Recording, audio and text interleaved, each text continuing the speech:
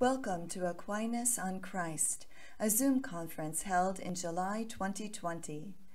I would like to introduce Father Simon Francis Gaine, a Dominican priest who teaches fundamental and dogmatic theology at Blackfriars, Oxford, and is a member of the University of Oxford's Faculty of Theology and Religion. He is the author of Will There Be Free Will in Heaven? Freedom, Impeccability, and Beatitude, published in 2003, and Did the Savior See the Father? Christ, Salvation, and the Vision of God, published in 2015. From the 1st of September 2020, he will be the first Pink Hairs Professor of Theological Anthropology and Ethics at the Pontifical University of St. Thomas, Rome, otherwise known as the Angelicum. So join me, please, in giving a warm welcome to Father Simon Francis Gaine.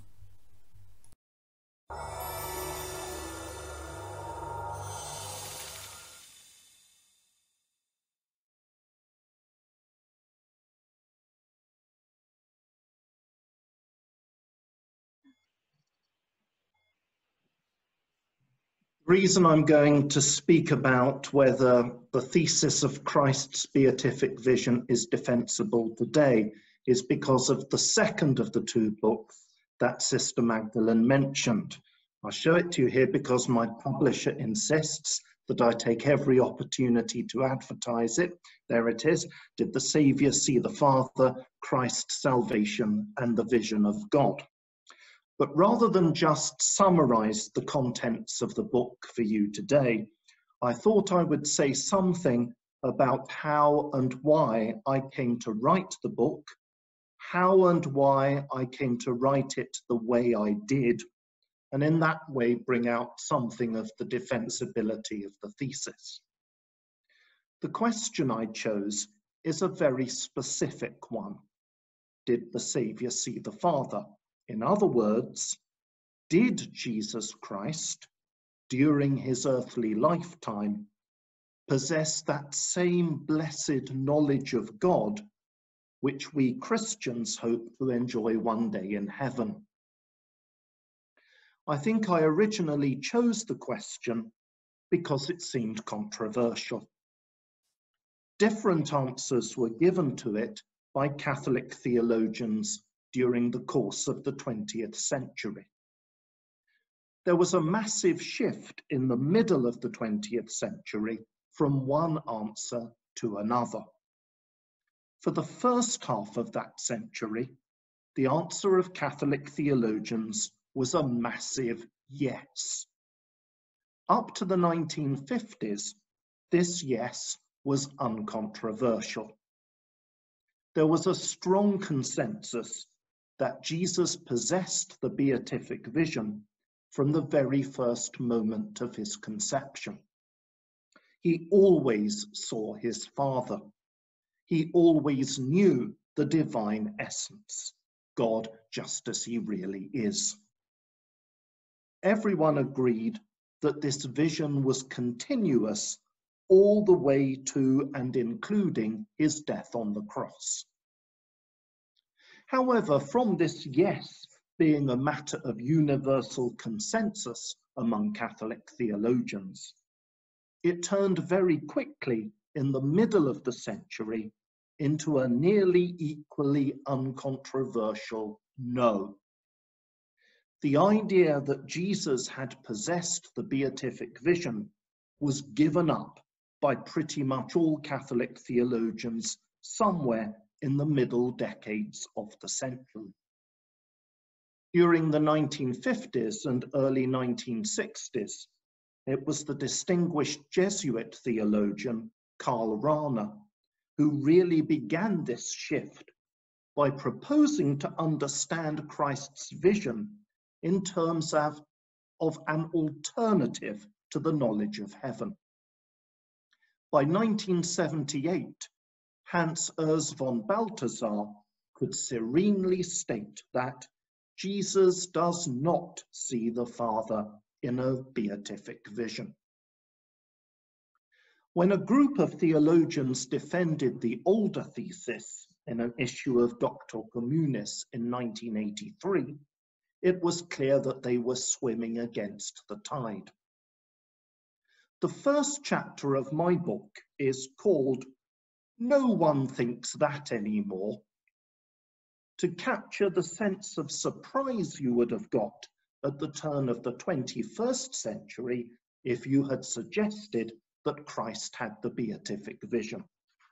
No one thinks that anymore could easily have been the response. Defending Christ's beatific vision became difficult, partly because it was so unfashionable, and that was a challenge I wanted to meet. Back in the first half of the 20th century, theologians had generally been following Thomas Aquinas on Christ's knowledge. Aquinas thought that Christ had 4 kinds of knowledge, 1 divine, and 3 different kinds in his human mind. Aquinas, of course, held the Orthodox Catholic belief that Jesus is both divine and human, as we've been hearing from Sister Magdalene this morning. This meant Christ has both divine knowledge and human knowledge. Aquinas knew that some people, the Miaphysites we've mentioned in the question, he knew that some of them had held that divine knowledge was good enough for Jesus, and so he had no need for human knowledge as well. But Aquinas believed that Jesus' humanity was perfect, and that meant his human mind needed perfecting by its own proper knowledge. So Christ had to have knowledge proper to his humanity, as well as knowledge proper to his divinity. And Aquinas saw this knowledge in the human mind as threefold: beatific knowledge, infused knowledge, and acquired knowledge. Beatific knowledge was the kind of knowledge enjoyed by the saints and angels in heaven. It was the highest sharing in the divine knowledge that intellectual creatures could have, the divinization we've been talking about. Aquinas consciously took it from the Bible, reading 1 John 3:2, that in heaven we shall be like God, because we shall see God just as he is. See him, that is, in an intellectual sense, see with the mind. Aquinas thought that we will be able to see God just as he is, because God will share his own means of knowing with us, while our natural means of knowing would be totally inadequate. Our normal means of knowing are the impressions that the world makes on our minds through the senses. God, however, on Aquinas' view, knows everything through himself, through his own essence. God has no body or senses through which he comes to knowledge. He knows himself and everything else through his own spiritual being. And so Aquinas concluded that what must happen in heaven, given that the beatific vision will take place, is that God somehow floods our minds with his own being, with his own essence. And God himself becomes the means by which we know God and lots of other things in God. And this is the sharing in divine knowledge that Aquinas thought was granted to the human mind of Jesus, even while he was living an earthly life, so that his human and divine minds share the divine essence as a common means of knowledge, a union on the level of knowledge that follows the hypostatic union on the level of being. To this beatific knowledge, Aquinas added to Christ's human mind a second kind of knowledge, infused knowledge, which is natural to angels, and a third kind, the acquired knowledge natural to human beings that begins in the bodily senses.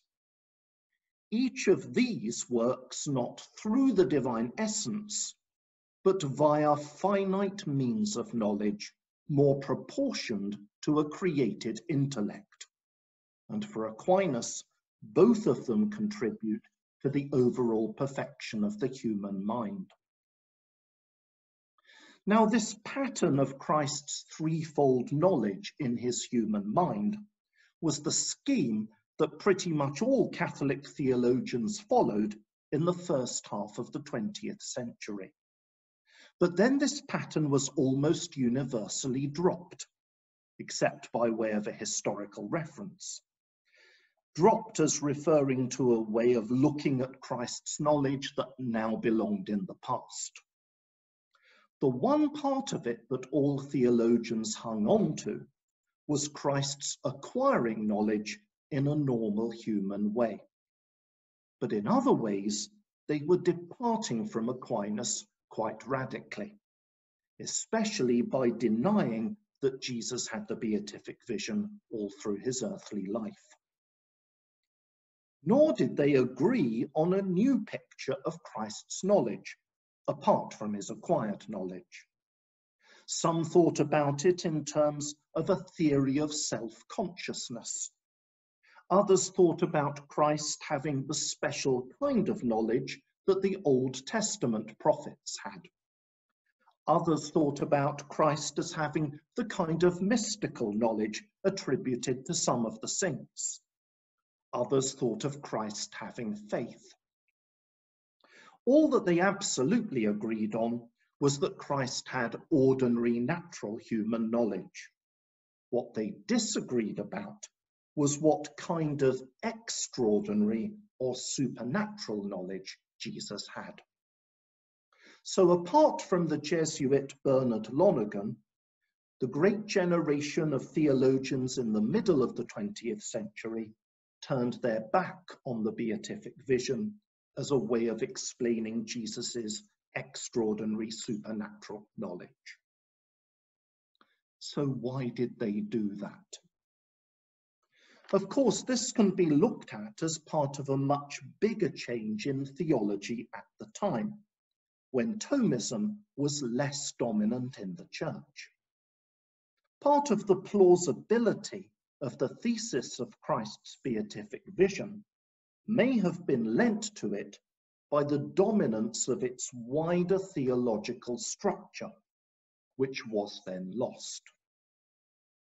However, discomfort with the doctrine of Christ's beatific vision, in fact, preceded the wider collapse of neo-scholasticism, which meant that if I was to ask about the defensibility of the doctrine today, I needed to look at the reasons theologians were giving for rejecting the theory of Christ's beatific vision, and whether those reasons stood up to scrutiny. And returning to wider structures for a moment, there was also the fact that it had looked as though it was not only theologians who had changed their viewpoint. It even appeared to many as though the magisterium had somehow changed its teaching too. Pius XII had explicitly taught Christ's beatific vision in 2 of his encyclical letters. Since the 1960s, however, church documents stopped mentioning it, at least explicitly. It's not explicitly mentioned in the Catechism of the Catholic Church, for example. So many theologians thought the Church's teaching authority had stepped back from Christ's beatific vision, just as had the theologians themselves. When St. John Paul II spoke of Christ in ways that might be interpreted in terms of the beatific vision, other theories current among theologians could be used to interpret his words in other ways. Only a handful of theologians were arguing for Christ's beatific vision. This was the situation when I first thought about writing my book, asking whether there was a contemporary form in which Christ's beatific vision could be defensible. But then in 2006, a church document explicitly mentioned Christ's beatific vision for the first time since Vatican II, and theologians were really surprised and taken aback. This was the CDF's notification regarding John Sobrino, which charged that Sobrino had reduced Jesus to the status of a prophet by ignoring his intimate knowledge of the Father, which in fact indicated a vision beyond that of faith, citing Pius XII's affirmation of Christ's beatific vision. So it seemed to me that the book I was working on was becoming timely, because the question of Christ's beatific vision was back on the theological agenda again. For most theologians, Christ's beatific vision seemed unthinkable. So my challenge was to assess their arguments against the thesis and explore whether Christ's beatific vision might be made thinkable again in the 21st century. Before mentioning the main arguments against Christ's beatific vision, I want to make a general point about them. There seems to be a general feeling behind the arguments against Christ's beatific knowledge, and that is that it seems to make Christ somehow unreal, somehow mythological, not really human, not down to earth. Rana was one of the first to make this point before Vatican II, and it is taken up by Sobrino. To give an idea of what it means, you know there are films where Jesus is portrayed as not quite human. He has these kind of staring eyes, as though he's not really engaged in the real world, not really part of it, as though he's floating above it and somehow disengaged. I guess people do sometimes have this view of Jesus, and theologians have felt that attributing the beatific vision to Christ yields this kind of unreal Jesus. To give you an example, Father Nicholas Lombardo has recently argued that if Christ had the beatific vision, he would have been unable to take joy in anything in the world. He would have had so much joy from seeing God, the argument goes, that it would have suppressed any capacity to take joy in anything else. And that would make Jesus a bit unreal if he couldn't enjoy a good meal or the company of friends or whatever it might be. And you can find some support for this kind of view of the beatific vision in more Platonic writers such as Origen. But all this seems to me a bit like saying that if you love God, it will take you away from loving your neighbor. And yet that's the reverse of what Christians believe. Christians believe that loving God brings you to love your neighbor more. And what if the beatific vision was like that? It may give you joy in God, but perhaps taking joy in God moves you to take joy in the world God has created. My point is that I think people often have an odd view of the beatific vision and an odd view of heaven. They think of heaven in ways that suppress our humanity rather than bring our humanity to perfection, to full flourishing. And if you have a defective view of heaven as one that will make us less than human, and you project that view onto the earthly Jesus, you're going to think of the earthly Jesus as less than human. But if you have a view of heaven as something that brings us to the full perfection of our humanity, and you transfer that back onto Jesus, you're going to look at Jesus not as less than human, but as fully human, not as unreal, but as truly real. That's just a general orientation around the issue. What are the actual arguments that I found theologians using for the most part? One is that the beatific vision is incompatible with natural knowledge, that it would suppress the natural workings of Jesus's mind, including natural limitations like ignorance. Without these natural limitations, it is implied, Jesus wouldn't have been really human. So in response, I looked for ways in which the beatific vision doesn't create a problem for the natural workings of Christ's mind, but might enhance the natural workings of the mind, making Jesus more perfectly human. The normal perspective is that introducing the beatific vision into Christology introduces problems for the limitations that go with Christ's natural knowledge. However, I show that the introduction of the theory of Christ's beatific vision during the history of theology didn't introduce a problem for limitations in Christ's knowledge. This problem was already there, because the fathers of the church came generally to want to say that Christ's knowledge was full and perfect. And yet in the Bible, there are things Christ says he doesn't know. What I try to argue is that instead of introducing this tension, Christ's beatific vision actually gives us the theological resources for solving it. Partly this is because the beatific vision is not a knowledge that is had through finite images and concepts, through reasoning and cogitation. And so it is not in competition with natural knowledge, which does take place in those ways. Precisely because it is a knowing by different means, the beatific vision can be seen as cooperative with other means of knowledge, rather than in competition with them, where one must win out over the other.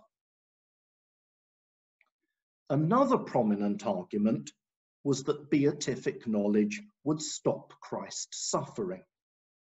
Because the beatific vision is being viewed as an anesthetic that dulls our pain. Balthasar speaks in that way. So I look into arguments about whether the beatific vision could be compatible with the psychological and physical sufferings that Christ undergoes. What I found is that those who argue that Christ's sufferings must exclude the possibility of his beatific vision do so by engaging with inadequate models of human affectivity, where there is an oversimplified picture of a soul which could only be either happy or sad. Though Jean Gallo, for example, was one of the most thorough opponents of Christ's beatific vision, on this point, he never really engaged with Aquinas' more complex picture, which allows for mixed emotions, as well as a certain exceptional disengagement, as well as general engagement between sense and intellect. Critics of Christ's beatific vision who do engage with Aquinas' account, such as Jean-Pierre Torel and Paul Gondreau, normally find it coherent but unappealing. They accept as coherent the possibility that Christ could have had the beatific vision and suffering simultaneously. They just don't think that God would have done it like that. And this reveals something of immense importance to the question of whether Christ's beatific vision is defensible today. because what emerges as the underlying objection to Christ possessing the beatific vision is that it makes him exceptional. It makes him different from us. Even if one can make the beatific vision survive the objection that it somehow makes Christ's humanity unreal, it must still face the objection that it makes Christ an exception to the rule.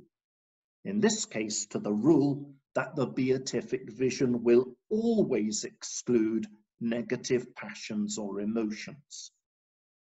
It seems to me that a fault line in contemporary Christology is how far we are willing to make Christ's humanity exceptional, or how far we want his humanity to be qualitatively the same as ours. The kind of arguments I have spoken about so far have been fairly standard and prominent in the case against Christ's beatific vision, which became a settled consensus among Catholic theologians in the second half of the 20th century. When I started the book, I assumed these were going to dominate the text. But now I want to say a few things about what surprised me in the way the book developed as I went about writing it. First, there is another argument that is sometimes made against Christ's beatific vision, namely that it does not figure in the Bible. Now, you might have assumed, rightly I think, that the Bible is going to be crucial to any question in Catholic theology about Christ's knowledge, because it is from the Bible that Catholicism takes its picture of Christ. However, at the beginning, I was very familiar with Rana's approach to questions about Christ's knowledge. In the 1950s, Rana had noted that dogmatic theologians and biblical scholars seemed to be saying very different things about Christ's knowledge. Theologians were emphasizing the perfection of Christ's knowledge, and biblical exegetes were talking about the limitations in his knowledge, his growth in knowledge, and so on. And there seemed to be a tension between the two. But rather than try to resolve this tension and bring study of the Bible and dogmatic theology together, Rana tried to find a theory of Christ's knowledge in theology that would allow theologians and biblical scholars to go their own separate ways in good conscience. Rana replaced Christ's beatific vision with his own theory of Christ's immediate or direct vision, which was based on a logical deduction from the fact that Jesus was God incarnate and from Rana's philosophical theory of self-consciousness. The upshot was that the theologian could deduce this theory from dogma and philosophy, leaving it invulnerable to anything that might be found in the Bible, because the Bible had nothing to say about Christ's knowledge at this unthematized deeper level. So, being familiar with Rana, I started off assuming that the Bible wasn't going to be so relevant to my book, because it was all going to be about logical arguments in dogmatic theology. However, as I worked on the book, I began to feel that separating theology and the Bible like this was not ideal, and found that the theory of Christ's beatific vision was based much more around the narrative of salvation history that we find in Scripture. As I've said, Aquinas saw Christ needing knowledge in his human mind in order to perfect the human mind. But how did Aquinas make sense of the Christian belief that Christ's humanity was perfect? What was the point of Christ being perfect in the first place? Aquinas thought Christ had to be perfect because the whole point of Christ was to make us perfect. In other words, it's about Christ being our Saviour, the biblical story of him saving us from imperfection and bringing us to perfection in heaven. On this basis, Aquinas thought it made sense for Christ to have a certain perfection so he might share it with us and bring us to perfection too. Aquinas thought of heaven in terms of, among other things, enjoying the vision of God, which perfected the mind. So he thought of Christ's human mind being perfected by this same knowledge, so he could share it with us, bringing us to the beatific vision through his own beatific vision. So I discovered that Christ's beatific knowledge played a saving role in Aquinas' thought. Sometimes people have thought that Christ must have had the beatific vision just because he was God. If God becomes a human, you're automatically going to get the beatific vision in the human mind. But I don't think Aquinas thought quite that. I think Aquinas thought that, though one can see it would be fitting for an incarnate divine person to possess the beatific vision, God could nevertheless have become human without having a beatific vision. That Jesus did in fact have a beatific vision was a decision God ultimately made so that Jesus was ready to be our Saviour. And this is why the title of my book is not Did Jesus Christ See the Father? It's very definitely, Did the Saviour see the Father? Christ, salvation, and the vision of God. This is because how you conceive Christ's knowledge and how you conceive his role as Saviour seem to be bound up together. What happened in the middle of the 20th century was that theologians, though they may have accepted that Jesus had the beatific vision after his death, presumably so as to give us the beatific vision in heaven, no longer thought that he needed it during his earthly lifetime in order to pass it on to us. Having it after death was enough.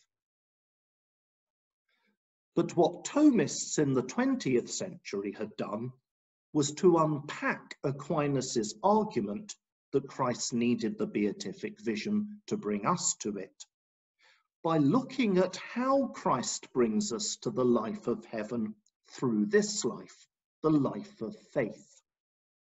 So theologians have asked how Christ having the beatific vision while on earth could have had a role in bringing the disciples to faith by undergirding his teaching.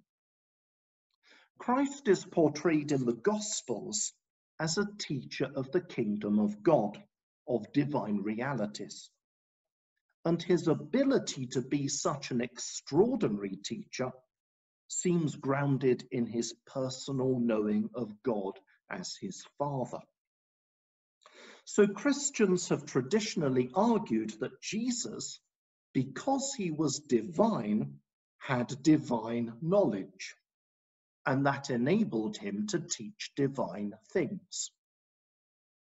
But we should also note that in the scriptures, Jesus clearly taught in a human way, using human images, ideas, and stories.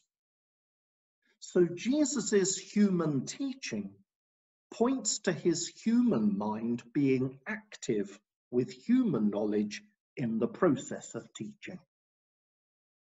At this point, we start to ask questions about how Jesus's human mind was related here to the divine mind. How do we get, or how did Jesus get from divine knowledge in his divine mind to the extraordinary knowledge he has in his human mind, which he passes on to the faith of his disciples?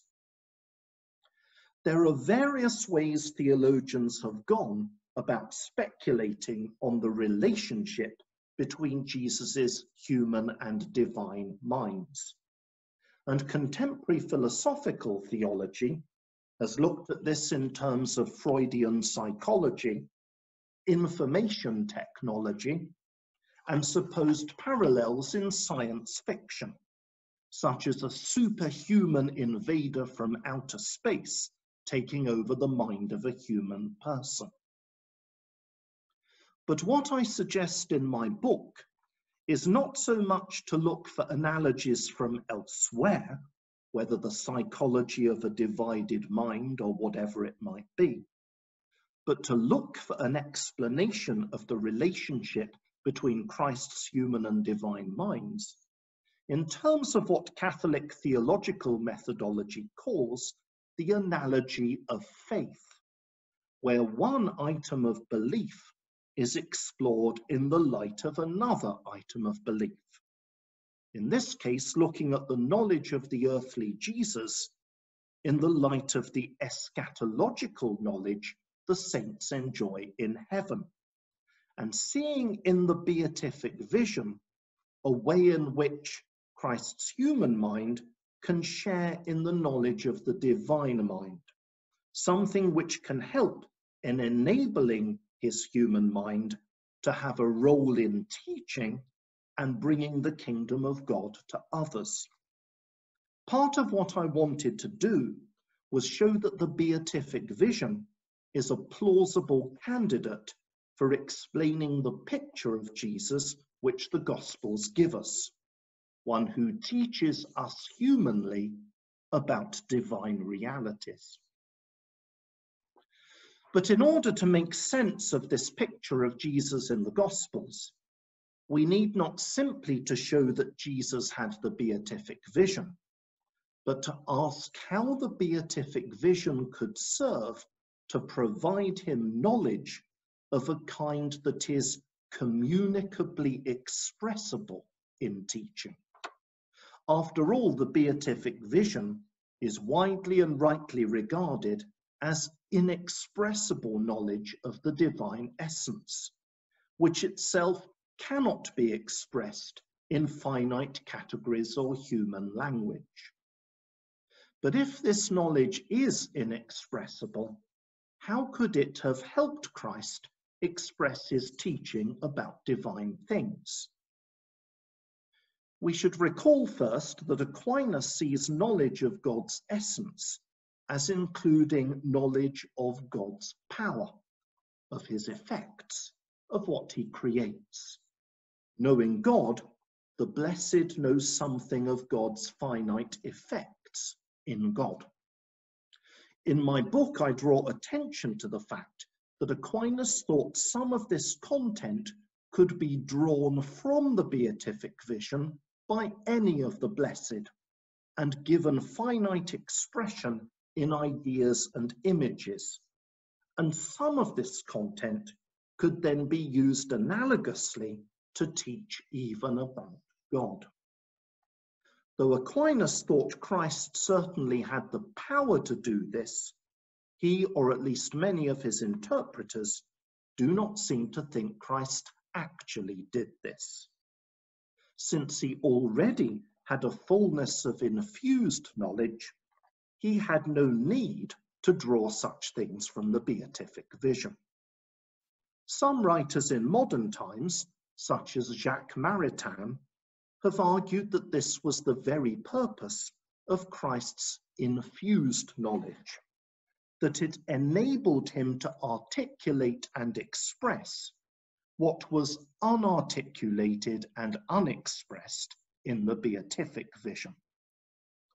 Myself, I do not think that this is the reason why Christ had infused knowledge, because with the beatific vision itself, there already comes the possibility of drawing finite knowledge from it. But since there are other good reasons why Christ had infused and indeed acquired knowledge, there seems to be no reason why that knowledge cannot work together with knowledge drawn from the beatific vision to equip Christ to teach in a human way about divine things. That is exactly what we find him doing in the Gospels. Finally, something that surprised me was the extent to which faith became an important category in the book. This is because most people, though not all, who take the time to argue against Christ's beatific vision don't think Christ had faith either. So they never mention faith very much in their arguments. Gallo, for example, in his otherwise very thorough attack on Christ's beatific vision, is caught out on this very point. Gallo wanted to deny both the beatific vision and faith in Jesus, but it is not clear that he could make this work in the details. It would seem that if Christ had supernatural knowledge beyond the ordinary, it has to involve either faith or vision.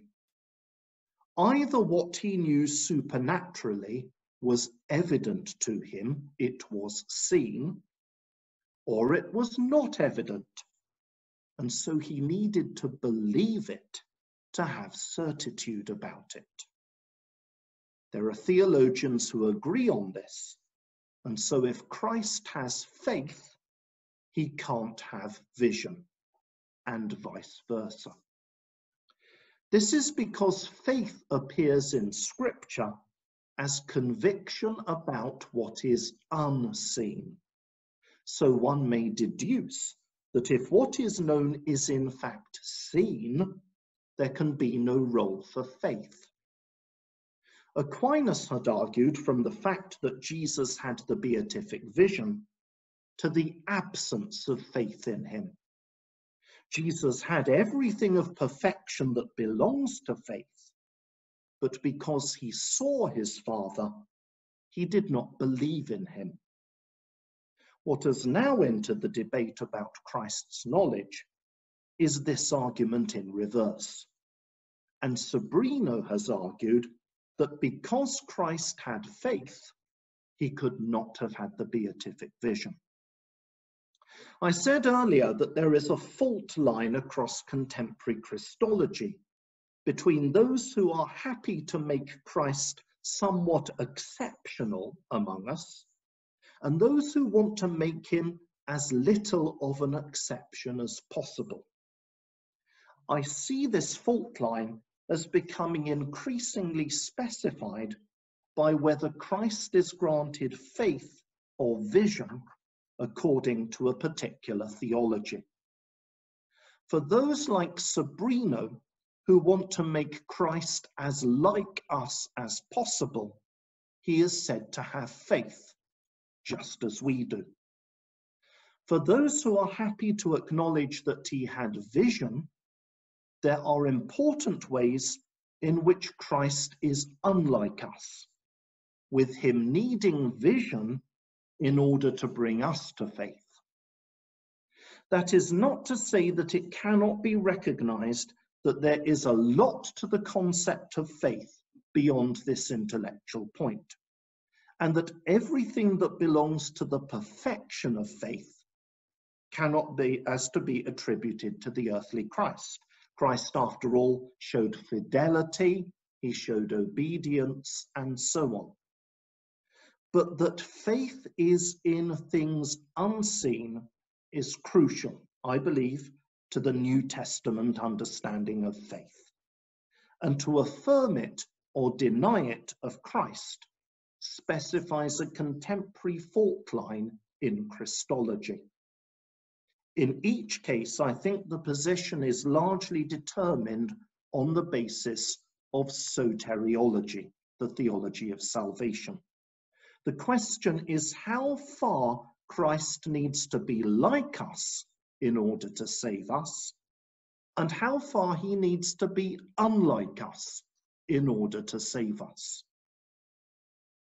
The argument of my book makes much of the fact that the New Testament never clearly says that Jesus believed or had faith. There are lots of obscure candidates, but I don't think any of them pass. One example is the debate in Pauline scholarship over whether it is our faith in Christ that justifies us, or whether it is Christ's own faith that justifies us. It was by dealing with exegetical debates such as this that I found I had to argue for Christ's beatific vision. The chapter on faith thus became the pivotal moment in my argument, and that I was never expecting. Once I can rule out Jesus having faith, the beatific vision is ruled in, whatever the challenges that thesis might have to face. However, it is a bit more complicated than that. There is also the fact that Scripture, while it never clearly speaks of Christ having faith, never clearly speaks of him as having the beatific vision either. And what I've done is to argue that he had the beatific vision nonetheless. So why shouldn't someone else argue that he had faith, despite the fact that Scripture never mentions it? Scripture is silent about Jesus having faith and silent about him having the beatific vision. But I argue that the quality of the silences is different. I don't think it is very significant that the scriptural authors never say Christ had the beatific vision. After all, the beatific vision is only mentioned a handful of times in the whole Bible. However, faith and believing are mentioned hundreds and hundreds of times, and yet the Bible never clearly says that Jesus believed or had faith. So it seems to me that a theologian has to respect that and lean towards Jesus seeing rather than believing. Saying Jesus had faith when the scriptural authors seem either deliberately or instinctively to avoid saying that seems to me to be theologically illegitimate. With faith such a pervasive category in the New Testament, I think we can reasonably expect that the authors would have said Jesus believed or had faith, if indeed they held that Jesus believed or had faith. But they do not.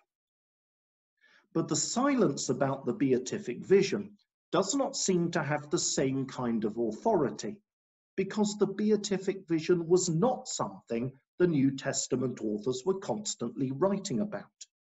So the fact that they do not ascribe it to Jesus does not have the same significance as the fact that they do not ascribe faith to him. It was this that finally shaped the argument of my book and gave it something of the feel of a probability argument built up against the background of objections to the thesis I defended, with each chapter title coming from the mouth of a putative opponent. The book divides into two parts, the first part of which deals with objections that say that Christ's beatific vision is alien to a proper understanding of our Catholic tradition. After No One Thinks That Anymore, Chapter 2 is entitled, It's Not in the Bible. Chapter 3, It's Not in the Fathers. And Chapter 4, It's Not Good Theology. Although I concede that it is impossible to prove from Scripture that Christ had the beatific vision, because every relevant passage could be interpreted in another way, I do say that there is a picture arising from a Chalcedonian doctrinal reading of Scripture which requires a theological explanation of the relationship between his divine and human minds, as I've already said. In the next chapter, It's Not in the Fathers, I argue that while one could not expect the Fathers to have treated the topic in great detail, given the historical course of the development of doctrine, there is in fact a small amount of evidence in favor of Christ's beatific vision, and nothing really in favor of an alternative theory. So in chapter 4, I lay out the beatific vision in order to show that it is a plausible way of explaining how Christ can be a human teacher of divine things.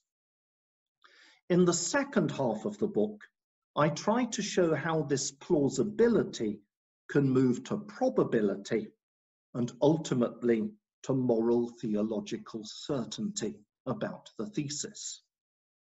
Each chapter of the second part represents an opponent arguing against Christ's beatific vision from something that is allegedly or definitely found in Scripture. But Jesus had faith. But Jesus didn't know. But Jesus was free. And finally, but Jesus suffered.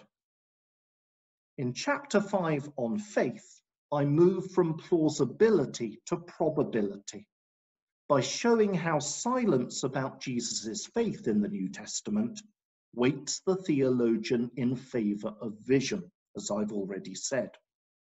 Once that is established, one could only go back to the thesis of Jesus' faith if one could show that at least one of the other objections against Christ's beatific vision works. In each of the remaining chapters, I show that the objections can be answered. With each objection answered, I hope to bring the faithful reader closer to certainty that possession of the beatific vision is the true theological explanation of the divine and human teacher presented to us in the Gospels. By the end of the book, I hope that the faithful reader will be convinced that the thesis is put beyond all reasonable doubt for the Catholic theologian. And that's the kind of argument I try to set out in my book. Where it leads the defensibility of Christ's beatific vision is to alleging the indefensibility of Christ having faith. But there are plenty of New Testament scholars and theologians who do want to argue that Christ had faith, and that it's somehow implied in the New Testament, although maybe not stated explicitly. And here I'm suggesting is the emerging fault line in contemporary Christology between those who say that Jesus believed and those who say he saw. So in conclusion, I think there has been a shift in what is required to defend the thesis of Christ's beatific vision, from arguing against the view that it makes Christ's humanity unreal, to arguing against the view that it makes him exceptional, to arguing against the view that Christ had faith. I hope that in my book, I've laid out one argument which a Catholic theologian can think through, and so find the thesis of Christ's beatific vision not simply thinkable, but something they can be certain about. And once the theologian is certain, he can then reread Scripture fruitfully, not just in a doctrinal way, but in a way that is theologically speculative and fruitful. That's everything that I could think of to say in the time available. I'm not sure how much time there is left, but... Thank you so much, Father Simon. That's wonderful. Yes, we have a few minutes for questions. If anyone would like to ask, I don't know if you have a chat there, Father Simon. I don't know if anyone sent you a chat. Otherwise, if someone could send it here to me. Any questions that you want to type in? Can I ask a couple of quick questions, Sister? Yeah. The first one, firstly, thank you very much, Father. That was excellent. Firstly, I was just wondering, what films portray Jesus as unreal? And secondly, what does Jesus say in the Bible that he does not know? There is a film by a famous Italian director that I saw it years ago, so I'm remembering it from a long time ago. There's a famous Italian director who made a film about Jesus, but and I think that was the one that I had in mind when I said that. Thank you. Yeah. Yeah. About what Jesus doesn't know, I think that the principal example, I suppose, is that that the Son does not know the day or hour, which he says in Mark 13. It says, you know, the Father knows, but the Son doesn't know. So that would be taken as a kind of standard example. Sometimes it's also, of course, in Luke 2, Jesus advances in wisdom. And so, you know, it's often thought, well, in order to advance in wisdom, you've got to, you know, not know something wise earlier on and grow in it. So those would be the two examples that people are normally concerned with when they argue about these kind of things. Brilliant. Thank you very much. Any other questions? Yeah, well, Father, I would love to ask you,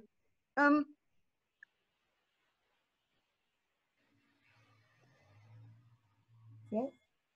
I can't hear you. I'm not sure if the person's been cut off or... Yes, Mary, maybe you're on mute or something. You could try to unmute yourself. Are you there? okay, can you hear me? Yeah, I can hear you. At what stage would you think that maybe Jesus had the beatific vision? Would it have been as a baby? I mean, it's extraordinary. I see absolutely no reason why Jesus could not have had it as a baby. I think that you have to, one of the fundamental things you have to think about the beatific vision is, of course, the Catholic Church teaches that the souls of the saints can have the beatific vision. So even before the resurrection, a soul, a separated soul, can have the beatific vision. And that makes us see quite clearly that you don't need a body and the things that go with the body, including the way that the brain operates and so on, in order to have the beatific vision, because the souls of the saints can have that without a brain or anything else. Now, sometimes people have said, for instance, Gerald O'Collins, a well-known Catholic theologian who writes a lot about Christology, makes the argument that the baby Jesus couldn't have had the beatific vision because his brain wouldn't have been sufficiently developed to bear the beatific vision. So it would have to come later. But I don't think that the brain and its development is actually relevant.